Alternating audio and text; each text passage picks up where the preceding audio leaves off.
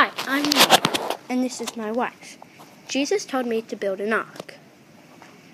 So we started building the ark. 100 years later, the ark was finally finished. The doors opened wide. All the animals came in pairs. They all went in.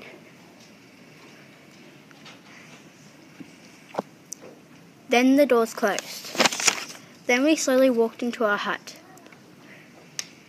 Then the flood came. 52 days later, a dove came to tell us that the flood was over.